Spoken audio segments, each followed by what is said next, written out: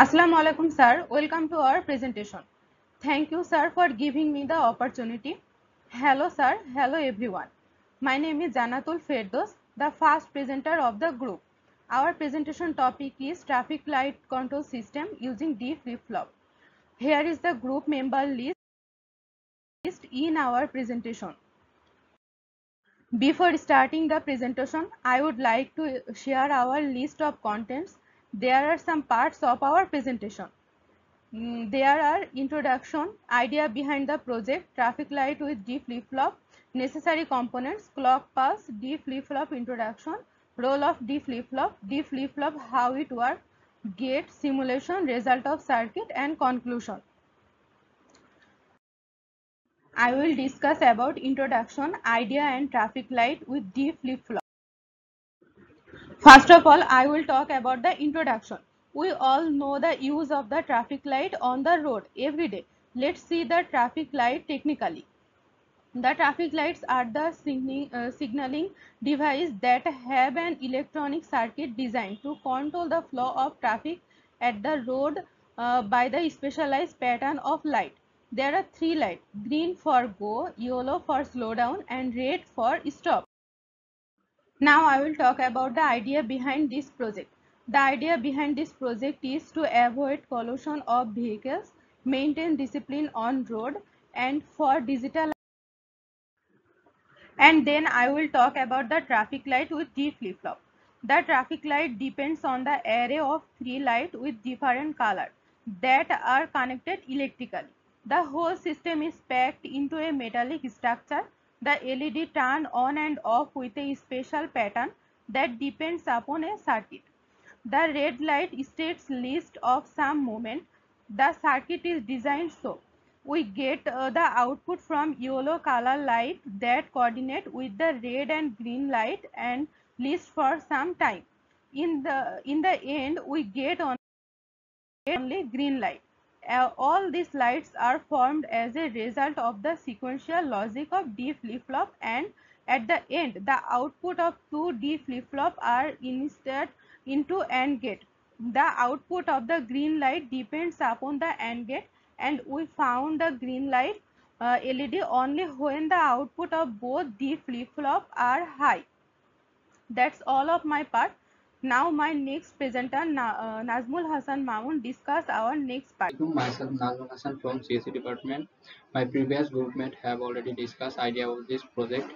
Now I am discuss about clock pulse and role of D flip-flop in traffic light. In this project you need some necessary components like a clock pulse and gate, a D flip-flop wire and traffic. Now let's talk about clock pulse. A clock pulse is time verifying voltage signal applying to control the operation of flip-flop and used to govern the flip-flop's operation. For example, if a clock pulse has a frequency of 1 Hz, the voltage is supplied with oscillation between X and Y voltage every half second. Before discuss the role of D flip-flop, first of all we need to know what is D flip-flop.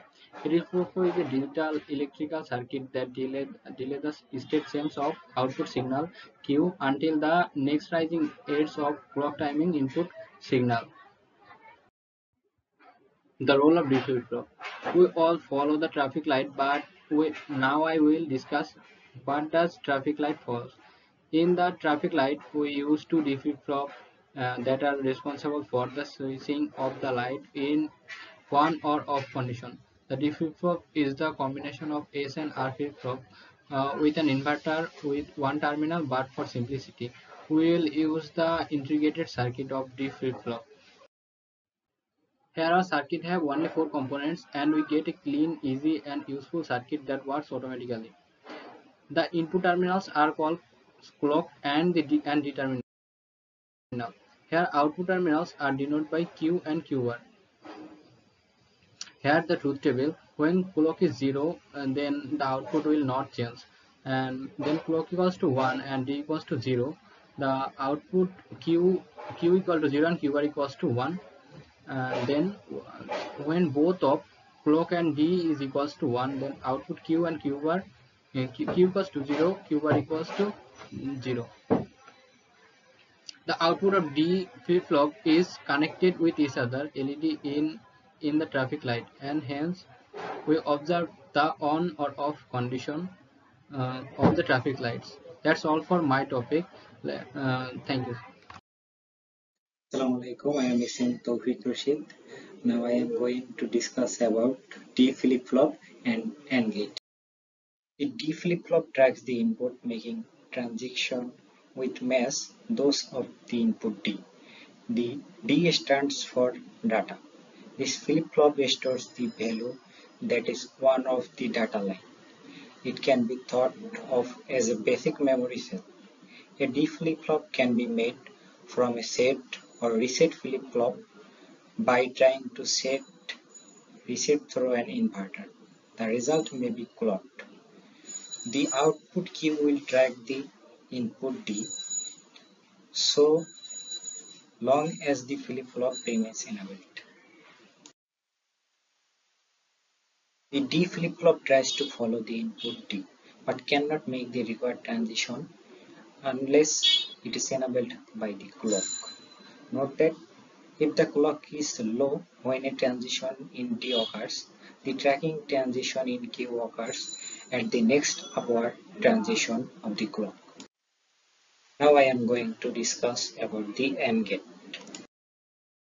The AND gate is so named because if 0 is called false and 1 is called true, the gate acts in the same way as the logical AND operator. The AND gate will have two non-fan in or inputs but only one output. The function of a logical AND gate effectively finds the minimum between two binary digits. The logic symbol to input AND gate is given in the slide.